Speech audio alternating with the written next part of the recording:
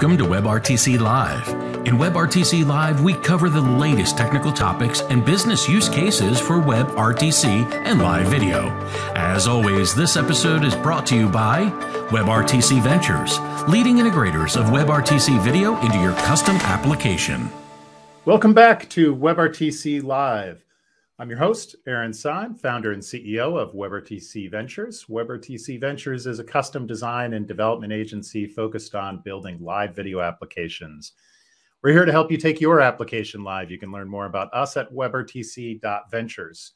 In today's episode, I'm excited to welcome back Alan Quayle.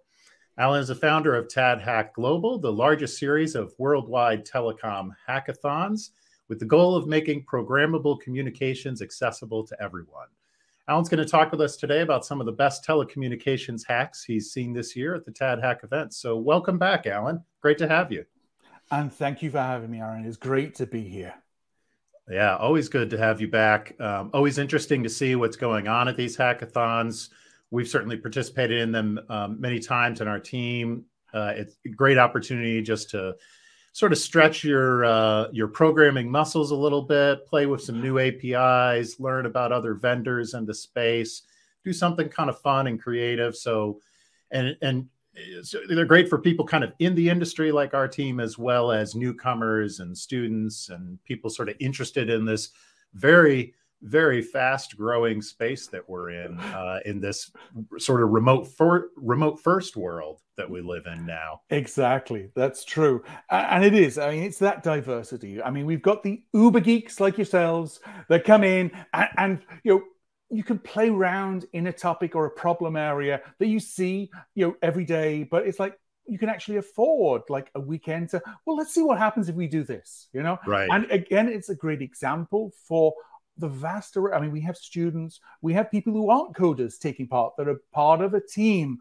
that are solving a specific problem. So again, that diversity is great. And, we really, I mean, I've always maintained that, after fire, telecommunications was the next most important technology, and let's face it, in the pandemic, it certainly has been shown that, but we're seeing, year after year, the technology is being more and more democratized. So, they become more and more powerful. You don't have to be an uber geek to be able to do some pretty sophisticated stuff. And people are mashing them up and using them in so many different ways. I just one point, between September when we ran TadHack Global and then December when we ran TadHack Mini Orlando before Envire Engage, just seeing how far the subspace API had jumped and how easy it had become for virtually all the developers in Orlando to just within a few minutes, and you can see in some of the hacks, they were saying, we got subspace working in a couple of minutes and we can see the improvement. It's just great endorsement of all the work everyone in our industry is doing to basically make telecommunications as easy, as accessible to as many people as possible. Yeah, absolutely. Absolutely. So, Alan, tell us a little bit about it. Well, first, let's back up for those who may not already be familiar with TadHack. Tell us what TadHack is and a little bit about the events you hosted this year. Yep, absolutely. So let me jump to some slides and some videos, if that's okay. Absolutely. Let me make sure I'm sharing the right thing. So hopefully you can see TadHack Global as a presentation slide there. Yes? Yep, absolutely. Excellent. You got it. Great. Oh, no, you know what? We were practicing it earlier. There we go. Right. So what we're going to do is we're going to, first of all, review what happened in September with TadHack Global. So this is a global hackathon. The TAD stands for Telecom Application Development. We're a broad, it can be anything that's sort of communications or technology related. We've had hacks, on Ethereum. We've had hacks doing stuff, interesting things with, for example, Carrefour, a supermarket chain. So, I would say for us, the telecoms piece is the root because it's fundamental to virtually everything we do.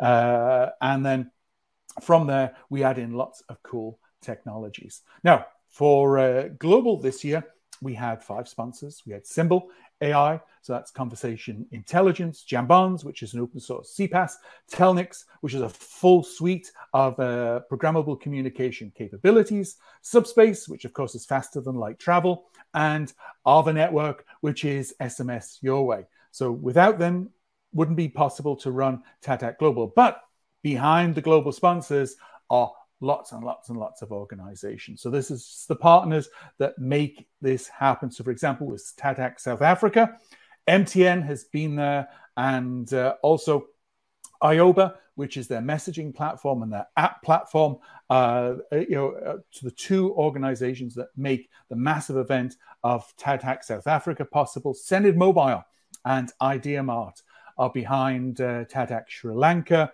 Have to thank Carol Davids from the Illinois Institute of Technology and her real-time communications lab for Chicago. We have Cluster Creatic and actually Technicafe for Colombia.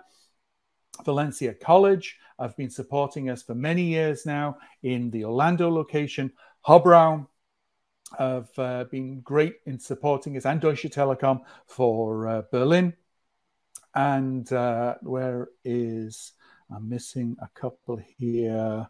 Applice, there you go. Sorry for the United Kingdom. Sorry, Rob. And also, for example, with Jambons, they need a telecoms provider underneath. So we have Telecoms Exchange, whereas the partner in providing the sort of voice and the messaging underneath. And you can see there's just lots and lots of other companies. So this is a big global event coming together, focused around programmable communications.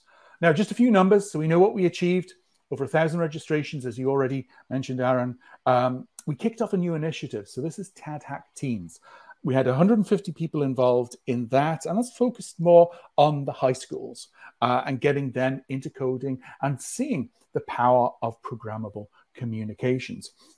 My son, for example, he's at middle school and he's involved in the sort of Lego leagues. So, they start them off there, and then, we're hoping to grab them as they start to get into, high school, and then into, of course, universities have worked with us and partnered with us for many, many years, actually since the beginning of TadHack, all the way back in 2014.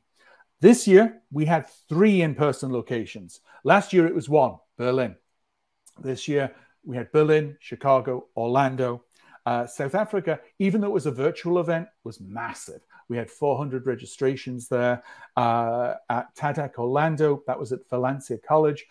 We were nervous, because it's the first time we were actually doing an event, in person during the pandemic.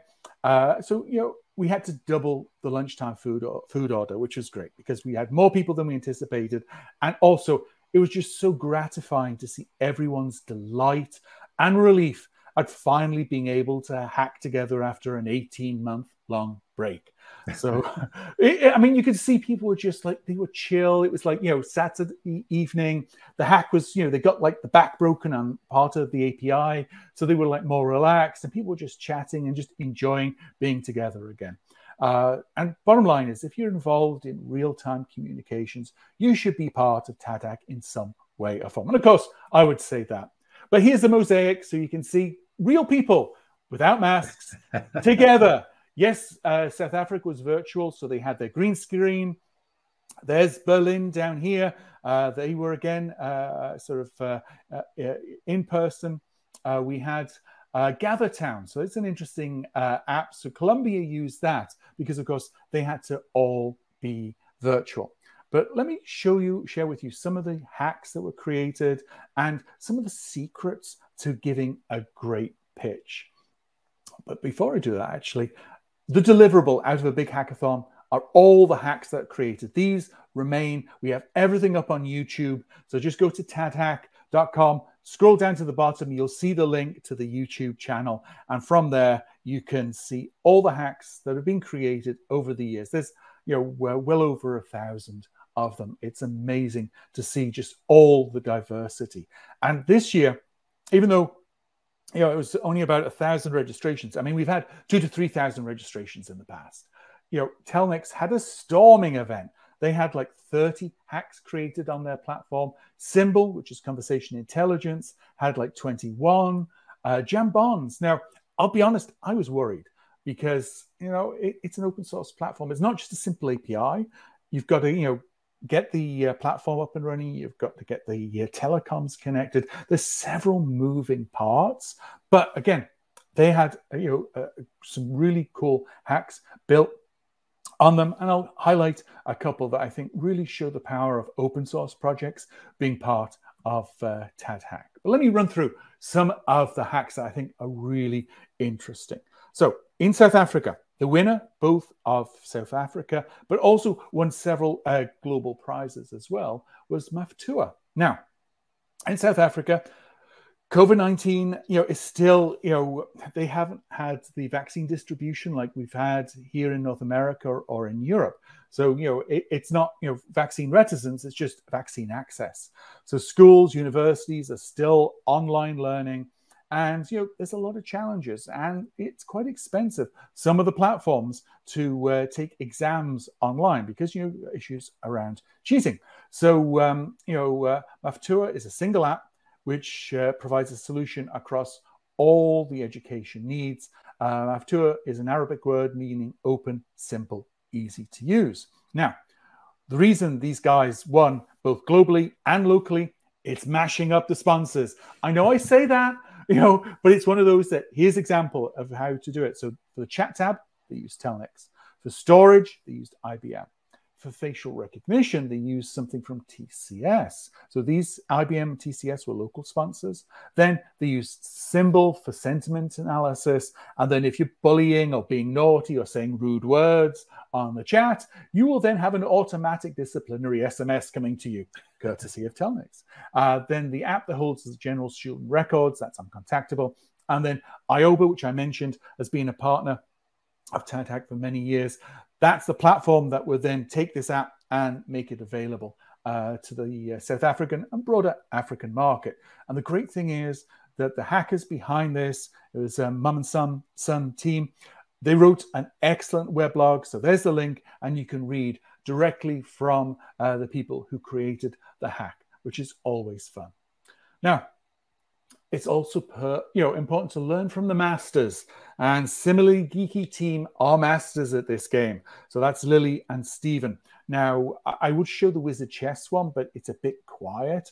So let me just, play a little bit of the Unbounding Unbound, just to highlight the importance of when you introduce your hack, introduce the team name, the name of the hack, the sponsors used, the summary of the hack. So people in that first minute or so understand what it's about, and especially the sponsors, because then the sponsors know to pay attention to your pitch. Okay, so let me just play this.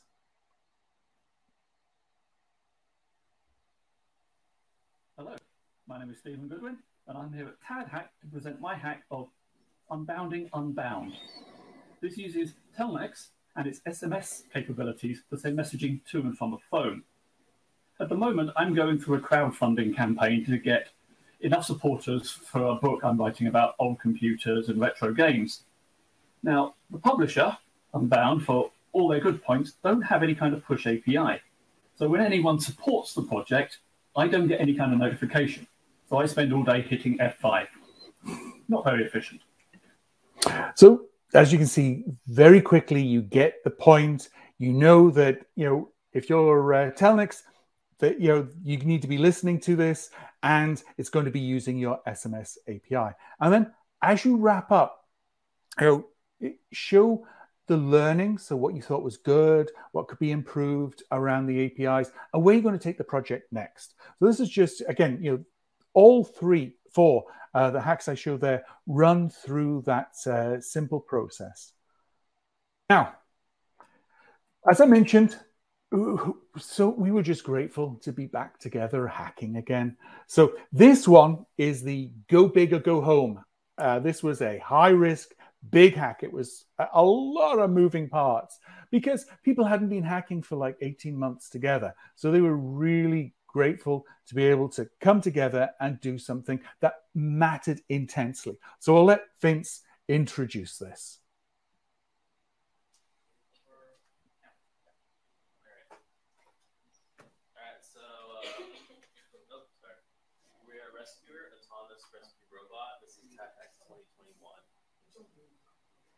So thanks for our sponsors, Symbl.ai, Jambox, Telenex, Iowa, and Subspace. And next slide.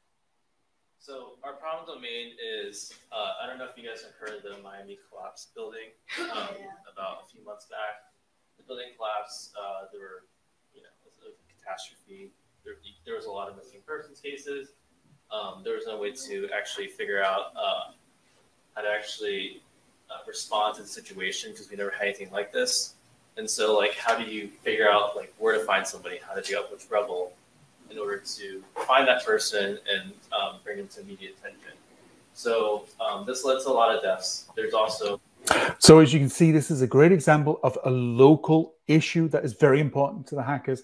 And what they created is it's almost like a rather than a robo dog, it was more like a robo cat, something smaller. And they used the sponsors technologies to enable it to be very secure and a whole host of neat innovations. It really was a very powerful hack. And normally I am a Nazi when it comes to that 5-minute limit.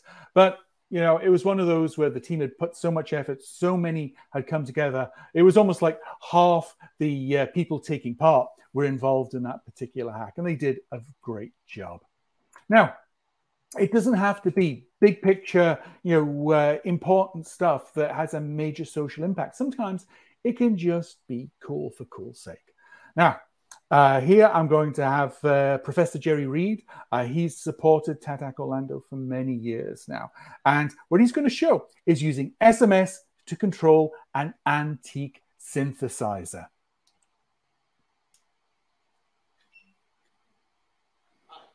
My name is Jerry Reed. I'm with University College here. This is the team of one. So, it's like an army of one.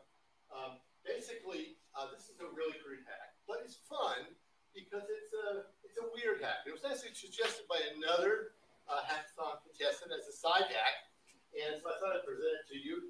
Use an SMS to control an antique synthesizer, so it makes audible sounds. So again, it's not big complex. It's just like he has an antique synthesizer. Somebody at the hack said, well, why don't you hack on that? And he did. And it's a great example of, again, you can have fun. And, even though it's a fun hack, it could stimulate somebody to realize, oh, wow, we could use it in this situation. So again, never underestimate the importance of just showing something because it's there. Now, David Horton runs the open source project Jambones. He's doing a great job in trying to get as broad a community as possible to use his open source CPaaS. And we had several hacks built on it. I'll just show a couple of examples that over that weekend made substantial contributions to David's project, just over that one weekend. So we'll start with Dan and then move on to Sam. Hi, I'm Dan Jenkins, and this is my hack called Open Source Contributing Back, or something along those lines. So I did a hack with Subspace and Jambones, but as Jambones is an open source CPaaS, I decided I would add to the CPaaS rather than use it. So I decided I'd quite like to offer DDoS support to Jambones customers in an instant. So again, great example, very important to our industry because many service providers have had DDoS attacks, and Dan was able to make a substantial contribution to David's project through TadHack. It's a great example of what hackathon's about. And then we'll move on to Sam, how he improved on a old hack. So you can take stuff you've done in the past and refresh it with new technology. So over to Sam. Hello, TadHack. My name's Sam Aitchin, and I'm going to show you what I've been working on the weekend. So what I've done is I've been re-implementing an application I previously built in Node-RED for my father-in-law using the Nexmo Vonage voice API. and it's a conference call, really. He runs his church service over a all-hands conference call type of use case since the start of the pandemic. Really nice kind of use case because it's lowest common denominator. Everybody has access to a phone. They've been getting about 30 to 50 people 2 or 3 times a week joining these kind of online or on the phone services. And he has a moderator interface so he can kind of control mute and stuff like that. This UI here is the flow implemented with the Nexmo API. There was some quite complicated stuff to do with kind of controlling of the muting because you had to mute every individual participant and keep track of them and stuff. And this is the flow implemented with Jambones. So Jambones has a Node-RED package available. And it's a lot easier especially to control all the conference muting. Dave's been really good about implementing a couple of features there. So again, what Sam was able to do is to make contributions to that Node-RED package to improve David's project. So great example of the community coming together and just over one weekend making substantial improvements. Now, of course, we have hacks from all around the world. Again, we had from Colombia here, we had Coffeelytics. There they were using Symbl.ai. Now, they didn't use Telnex. They used Vox Implant. We've asked Vox Implant for many years to sponsor. They haven't yet. Who knows? But he should have used Telnex, but we're not, he was at least using one of the sponsors. And that was, again, a great hack. And then in Sri Lanka, university team, the acronym is in case of an emergency. And another great hack, for the sake of time, I'll just skip over. But again, using both local, in fact, because I do feel guilty, I should show here. Let me just show this. Here you go. So they used local sponsors, so Senate Mobile for USSD, LBS, and SMS. Then they used the global sponsors, Jambones, Telnex, and Symbl.ai. Again, this was a great example of mashing up both local and global sponsors to increase, basically the price pot you have available. But also, I think it shows the importance that you can do something that's locally relevant, yet uses both local and global capabilities. Again, to TadHack Global, we have to thank Symbl, Jambones, Telnex, Subspace, Ava Network for supporting us. And there's more. Over the weekend, we were busy in Orlando. So we had a mini hackathon that we ran just before Avaya Engage. And we had some great hacks out of that. Again, I'm just going to quickly let each of the hackers introduce them. So we'll hear from Genesis first. Hi, everyone. My name is Genesis, and my project is MetaShop. So my hack has to do with the metaverse. We've already started to see different brands creating VR experiences and also AR experiences. And with the metaverse becoming a new topic of the web, I think we will start to see meta stores. And what Genesis did is show how the Avaya resources, so Spaces, it's the Avaya CPaaS, was relevant and could be used in the metaverse. So she actually won 3rd place and $3,000, which is in her bank account already, which is great to see. Moving on to Telepaper. This, for me, is very close to my heart in terms of paper and education. I'm just going to jump so you can actually sort of see the demo working. I don't know about it. There's enough room. Oh. Not left much room, so I'm hoping that there, by some stroke of luck, is enough room. Thank you very much. He's drawing sideways. So this was basically just showing how a very cheap sort of electronic paper could be used in an education setting. So you could sort of have this shared note paper. I had to, with my son, go through some intense sort of math training over the summer. And when you're physically there, it's great. When you're apart, he's done its own. And this would really solve some great challenges we had. And then finally, you've got to have a fun IoT hack in every hackathon. And this one is called Bender the Drunken Arm. Let me just jump to the example. There you go. So this was using voice tech to control, to ask for drinks, and then basically this went out and poured your drink. In this case, it was Jack and Coke with more Jack, less Coke. So that's some of the hacks that were created just over the last weekend. And all those won prizes. And great examples of using programmable communication. So some links. Just go to tadhack.com. Currently, it's pointing to 2021. You get a summary of all we did, all the pictures, all the videos. Here's the weblog. So if you click on summary, it goes here. That has all the winners. Also includes all the press coverage. And I did a piece summarizing some of the winners from around the world for Enterprise Connect that was virtual. And then here's the link for the summary of all we did over last weekend. So even though there's been a pandemic and we're running the events hybrid, we were still able to achieve one hell of a lot. Now for next year, we're going to avoid, because we've got Omicron, we've got the winter wave. Q1 is going to be a mess, just in terms of infection numbers. So we're just like, okay, we'll skip Enterprise Connect in March, and we're going to put everything into October, when hopefully we stop measuring infection rates because it's endemic. We just look at hospitalization rates of vaccinated people. And we're hoping to run TadHack Global sometime in October 2022, and we'll have TAD Summit. So we won't run an Asia or EMEA America separate. We'll just have one event. We're hoping it'll be in November, December. And again, fingers crossed, we might actually have something in person by then. So we can keep our fingers crossed. So anyway, that's my piece. Hopefully it's given you some food for thought on all the cool stuff you can build on programmable communications. Awesome. Thank you so much, Alan. I always find it inspiring to kind of check out what some of these hacks are. And you've covered a lot of great ideas as well as advice in this presentation for kind of, if you want to, because as you've said, you know, there are real dollar prizes in this. There's real money to be had for those who want to hack for profit.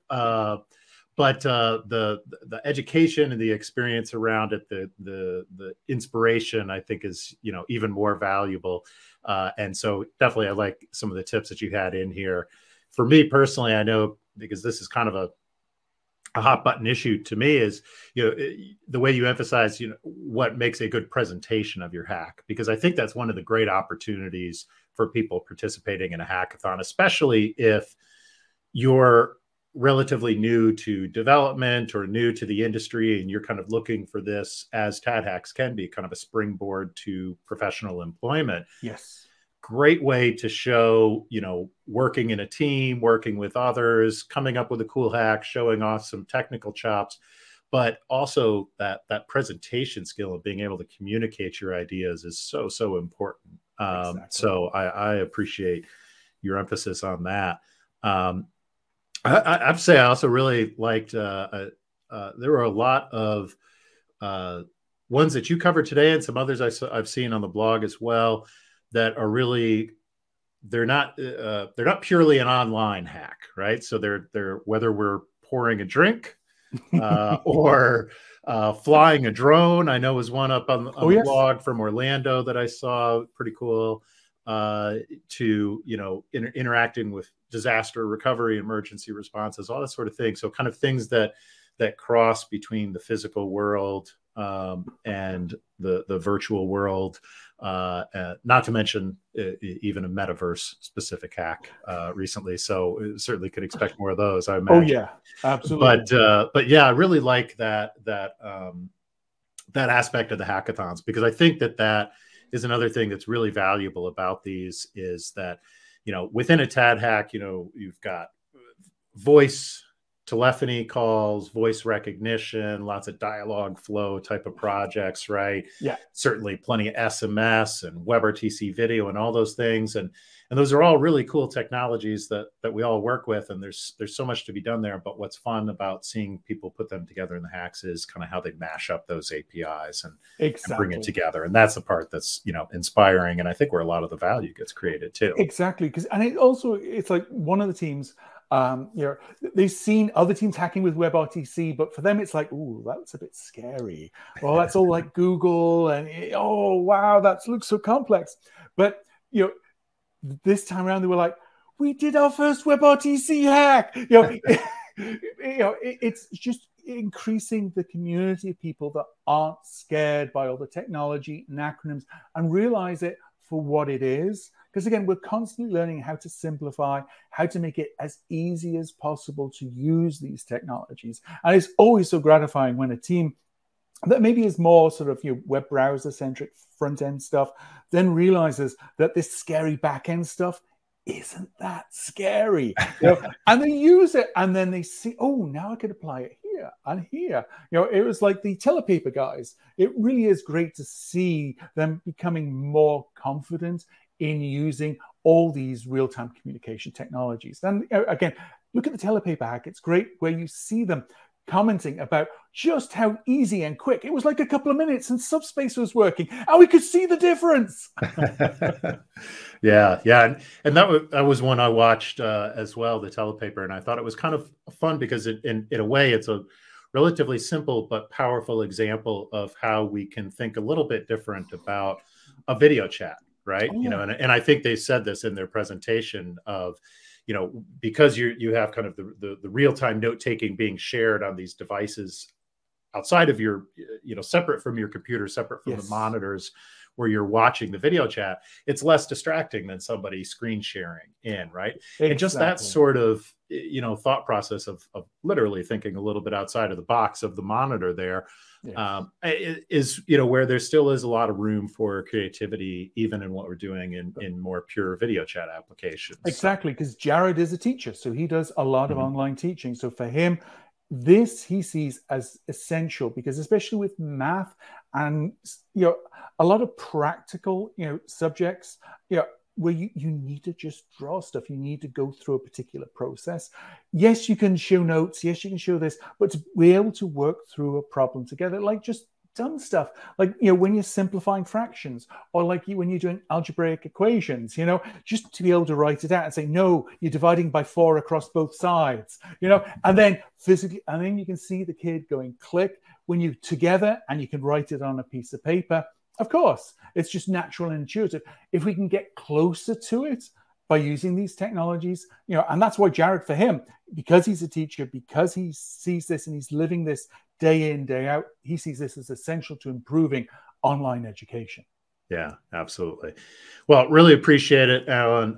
Always a pleasure to talk with you. Thank you. Always a pleasure to see what's going on with TadHack too. For our viewers, there's so much to be learned about WebRTC, but I think, even if you are already experienced in WebRTC and video technologies or telecoms more broadly, make sure you check out the TadHacks. I've seen industry experts like Dan Jenkins participating there in the TadHacks, as well as people new to it. And at least go check out that YouTube channel for TadHack and see all those different ideas of what people have done. I think there's so much possibility out there, and really appreciate all the work that you've done in this. For how many years have you been doing this now, Alan? TadHacks? Yeah, well, we started planning in 2013, but 2014 was the first one. So yeah, we'll be coming into our 8th year. Time flies. That's incredible. And how much has changed in that 8 years too, since you started this. That's it. But also how powerful the technologies have become, how much easier it is, even running the events, because we've had to be hybrid. It just takes me at the front, and I'm managing, the video stuff and all the other, sort of moving parts. But the technologies now, from a user perspective and both from a programming perspective, are just so powerful. You can do so much more than in the past. It's really great to see. Absolutely. Absolutely. All right. Well, thanks again for joining us, Alan. Really appreciate it. Thanks all of you for joining us today on WebRTC Live. As we always do, we'll post this video to YouTube soon, as well as to our blog at WebRTC.Ventures. Our next episode will be Wednesday, January 19th, 2022, where we'll host another panel of our engineers at WebRTC Ventures to talk about recent things that they've learned building video applications, share some of their real-world expertise. If you want to learn more about our upcoming episodes, you can follow us on Twitter at WebRTC Ventures, join our email list at WebRTC.Ventures. Alan, where should they go if they want to learn more about TadHack? TadHack.com. There you go. Lots of great events coming up there, virtual and in person. So definitely check it out. Thanks everyone for joining us today. Let's make it live. Thanks for joining us for WebRTC Live. Visit our website at WebRTC.Ventures to learn more about our custom design and development services, and to learn more about upcoming episodes of WebRTC Live.